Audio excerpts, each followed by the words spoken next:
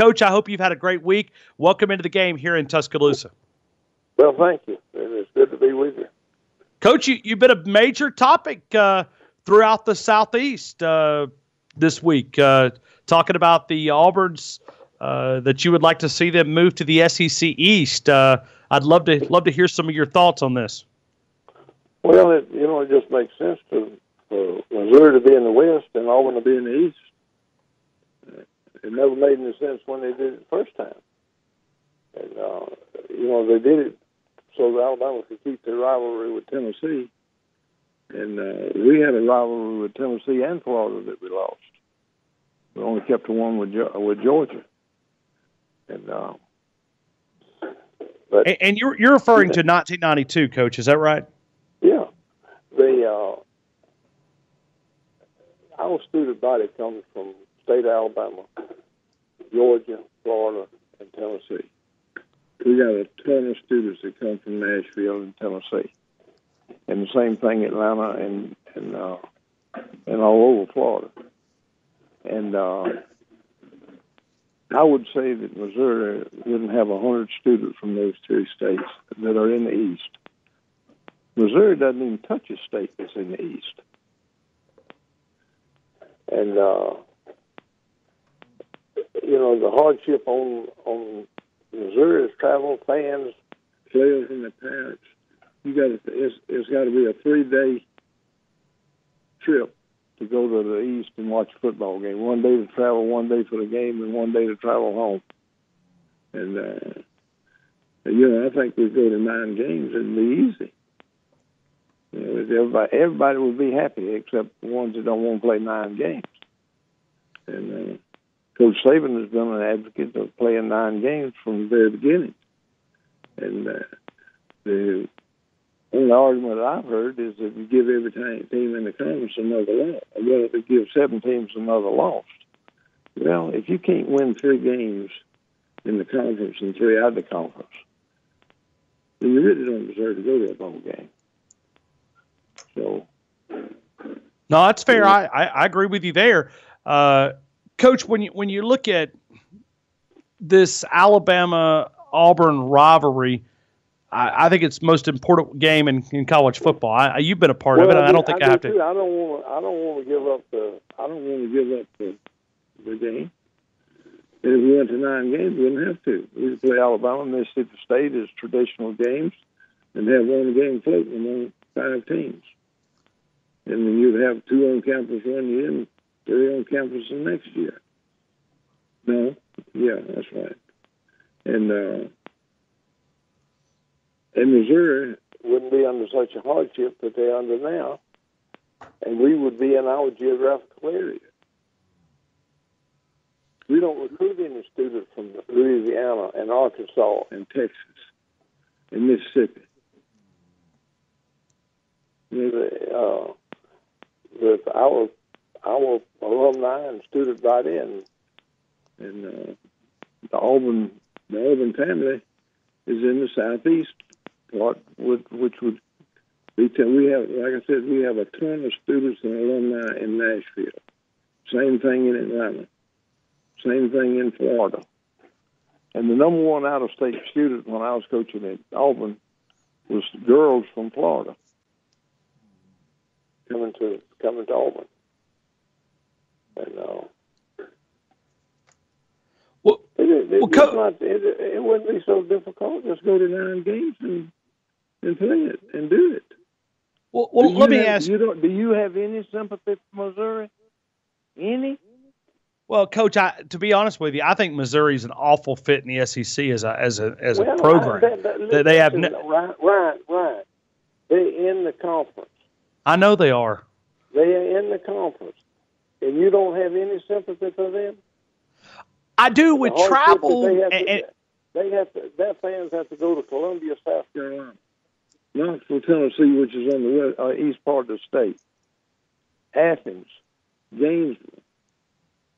Those are horrendous trips for the fans to have to travel. And they could be going to Oxford and Starkville and Tuscaloosa and Fayetteville, Arkansas, and College Station, Texas. Well, Coach, let me ask you this. I know how we react, and we've had a ton of both Alabama and Auburn callers the last couple of days. Had a lot of Auburn callers that went back and helped me understand. You got to remember, I'm down in my teens in 1992. I was born in 78, so I was 14. And he talked about, he said, you look at Nashville, he said, they're further west than Auburn is. He said, when you look back at 1992, he said, they should have put Vanderbilt in the SEC West. He said, but help us understand how that conference alignment, I know you talked about it earlier, but in 1992, did coaches have a role? Did this discussion come up? How did this sort of work through? From what I understand, it all centered around Tennessee and Auburn keeping that rivalry. Okay. Well, let me go to this. Tennessee probably would like to get out of that right now. Yeah, they probably would. It's been 3,870 days since Tennessee last beat Alabama. How many years is that?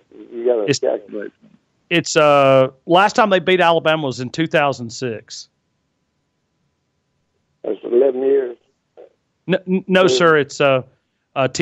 10. Yeah, they beat Mike Shula his last year, October 21st, 2006, and they have not beat Nick Saban. So going into the 11th year.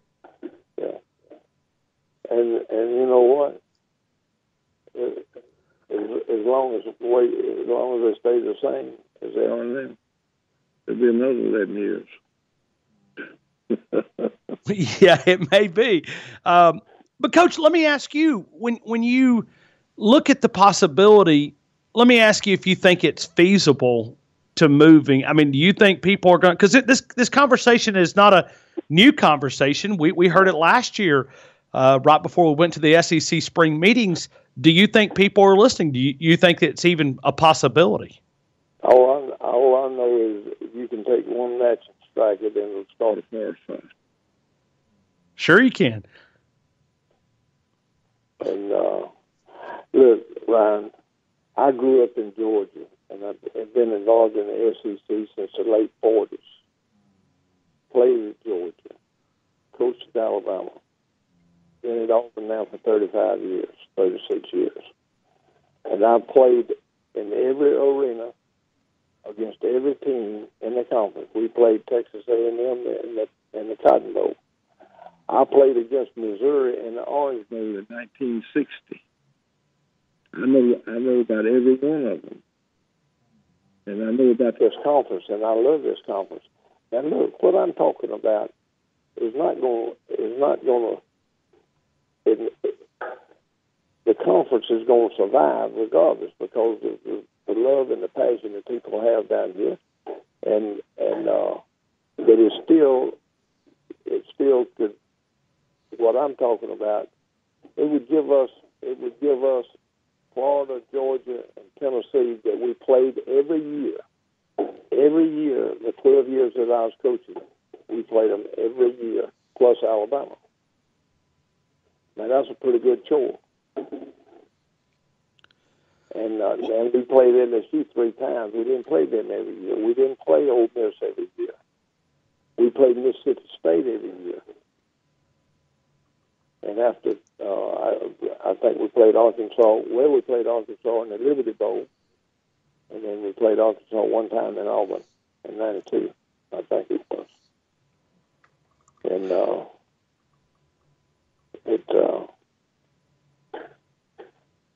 well, Coach, let me go back to this. And then let me say this, Ryan. I know recruiting has changed, but forever,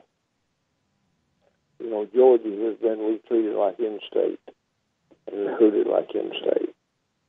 Everybody goes into Florida, and we've had a number of kids that come from Tennessee.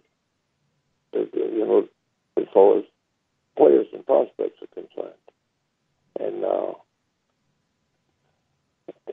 I'm just talking about something that will help Auburn.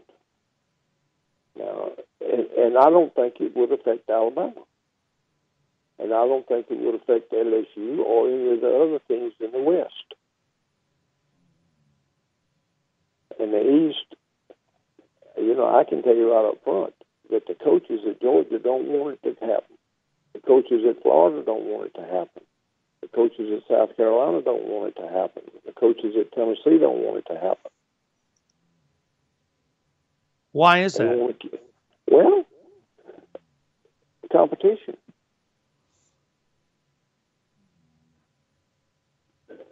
They don't care. They don't care about the money it costs Missouri to travel to the extent that they have to travel. They only play one game like that. Missouri's got to play 3 or 4 a year on those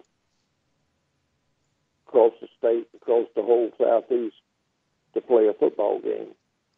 And the fans can't travel. The players' parents can't travel. And that's just the way it is. Well, let's go back to this non-conference game, Coach, because Nick Saban, as you talked about, has advocated for. Well, you could play. You could play two named opponent as one of the three, and have two you can win. Some of those teams that you play that you can win, done got pretty good. Well, the ninth conference game, I think, would be an awesome discussion, but it doesn't seem to be picking up with any of the coaches. I mean, I think a couple of years ago there might have been one other coach that had talked about non-conference games. I know Nick Saban has talked about it for several years, but it really hasn't picked up a lot of traction. It might next week at the SEC spring meetings, but what would be the selling pitch to these non-conference games? I mean, obviously the fans would love it. I mean, I'd love to see another SEC game rather than. Let's just be honest about what we're talking about here. Alabama sells out of season tickets every year, don't they? Yes, sir. We do at Auburn. They do at Florida. They do at Georgia. They do at South Carolina. But when we play Louisiana Lafayette, and Alabama and Georgia and Florida and Tennessee play those schools, there's a lot of empty seats in that stadium. It's advertised, and you tell you the game is sold out. And it is sold out. So they're going to buy those tickets for the big games that they got. They just sacrifice that money. But they don't come to the game. They might give them to somebody to come. Well, Coach, you think about the perception of the SEC, and, I do think that at some point they need to address this with this college football playoff ranking. It has not cost an SEC team yet, but when you look back at that, the week prior to Auburn, Alabama played Chattanooga. I think this year they played Mercer. I know Auburn plays Mercer too. Alabama has no business in playing Mercer. I mean, it's boring for the fans. There's no entertainment value. Hey, I'll tell you why they play Mercer. Both of them. They play Mercer because they can get them cheaper than anybody else to come play. The ticket prices are the same. Now, they may not be the same as the Auburn-Alabama game or a big conference game, but the ticket prices are the same, and they sell it out. But the stands are not going to be full when we play Mercer, and they're not going to be full when Alabama plays Mercer. And on top of that, you got an easy win, one that you can rest people, you can get them well, you can hold them out, and there's a lot of benefit in playing a Mercer, as far as your football team is concerned. One of the problems that we had playing Florida over the years when I was coaching is that they would play a Mercer or a Cincinnati or somebody like that, and then they would have an open date the week before they played us, and then they had 3 weeks to get that team rested and fresh and well and healthy before we played them. And Florida's the only team in the conference that I didn't have won a record against. We played 2 down there that we should have won and didn't. I mean, they were walk-off games, both of them. Well, Coach, I look forward to sort of seeing what this discussion, because I think you brought it up, and I think a lot of people are discussing it. Just like I said, does anybody care about Missouri? They're one of the teams. If it was Mississippi State or Ole Miss or Vanderbilt or Kentucky that had the same problem, I'd feel the same way. But it's ridiculous to think that it's a good geographical fit. All you got to do is set a map down and look at it. And not only that, it's the student body. Where does your students come from? You think Missouri's got any students from Georgia and South Carolina and Florida and Tennessee? No. I bet they don't have 100 students combined from those 4 states. Yeah, you're probably right. Well, Coach, let me ask you this. That's how you build rivalries. We played Georgia. We've been playing Georgia since 1892, and playing them every year from a geographical standpoint. And Florida, Georgia Tech wouldn't come here and play. Tennessee wouldn't come here and play. Alabama wouldn't come here and play.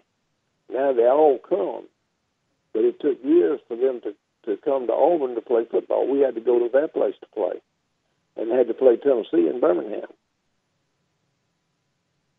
where they would not come to Auburn.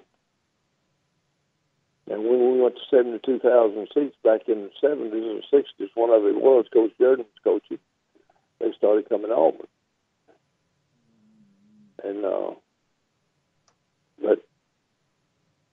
And then it took, it was 89 before Alabama came.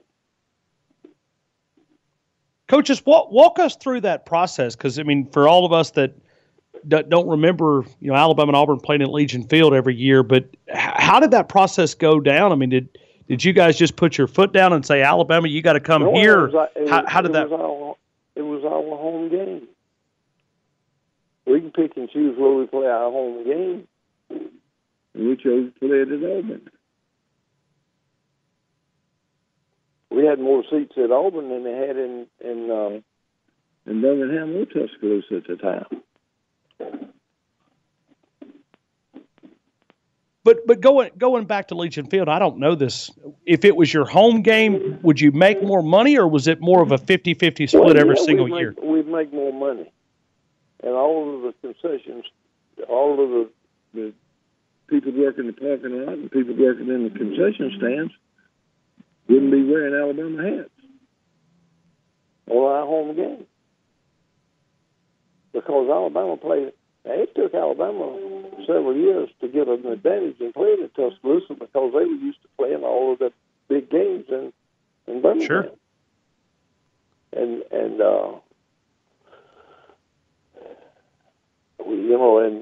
even the Auburn game, we've had as much success playing in Tuscaloosa as we have Auburn with Alabama.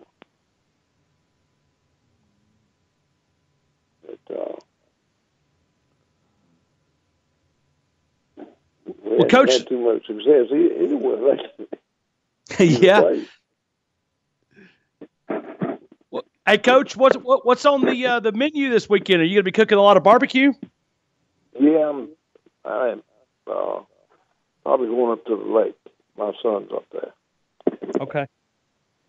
Well, I saw you had Brett Favre and Lance Armstrong down to the farm a couple of days ago. They came down. They came down and rode in Bow Back, Alabama. Oh yeah, sure. And he had over 1,000 people riding in that back of farm. And so he's raised a lot of money for. Yes, he has. Alabama, yes, he has. For the state. I think he's well over $1 million now, and tornado victims, building shelters and doing whatever.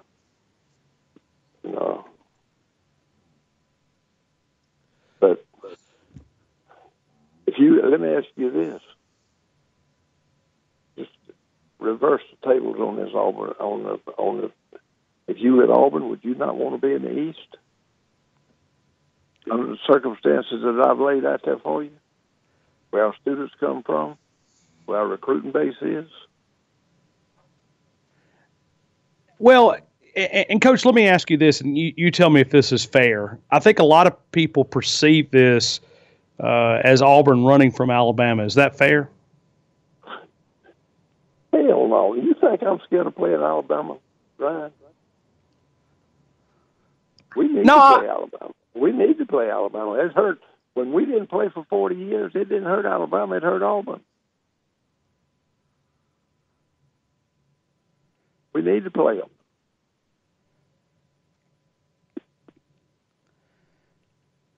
Well, but I guess you can understand the perception is that I don't care what the perception is. I'm talking about what reality is.